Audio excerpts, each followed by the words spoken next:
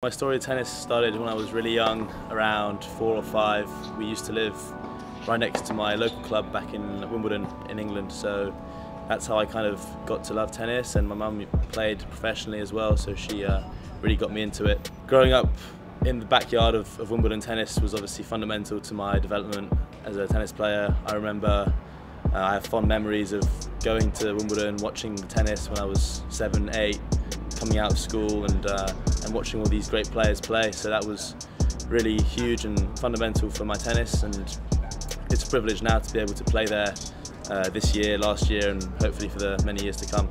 My game style, I'd say, is like an aggressive baseliner.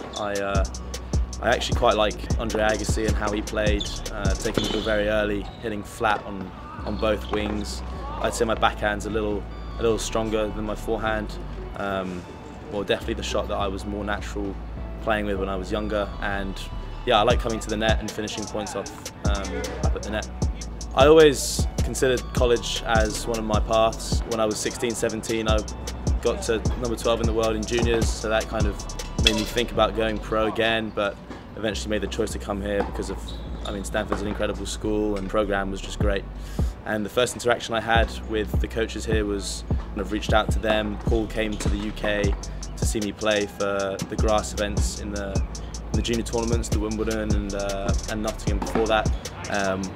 We clicked and had great interactions. So with Paul and with Brandon, and I knew a bunch of the guys here already. The success that Axel had in the juniors really pushed me to come here and show me that it was possible to come to Stanford and come to a school as prestigious as Stanford and still play good tennis.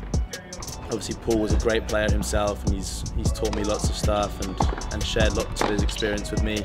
Brandon obviously as well was a great doubles player and has helped me on the doubles court. And Horacio as well, with the addition, he came to Stanford my sophomore year and used all his expertise to help me as well on the court.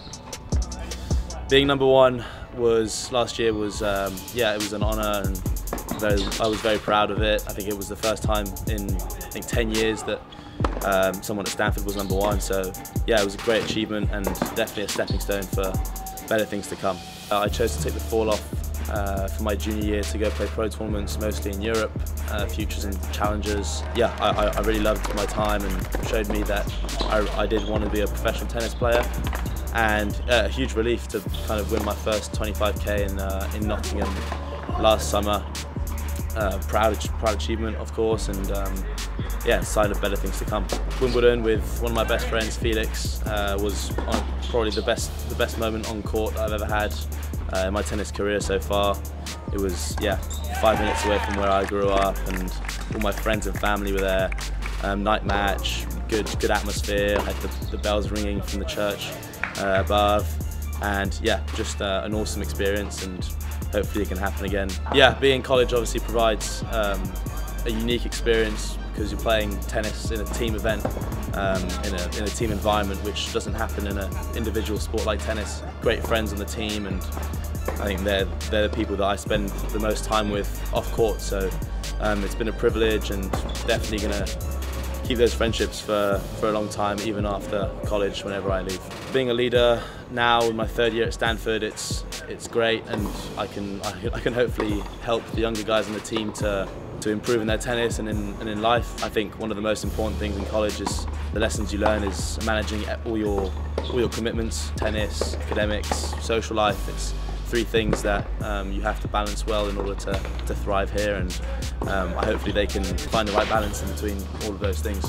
It's been a good season for me. I've managed to balance my academics and my tennis pretty well.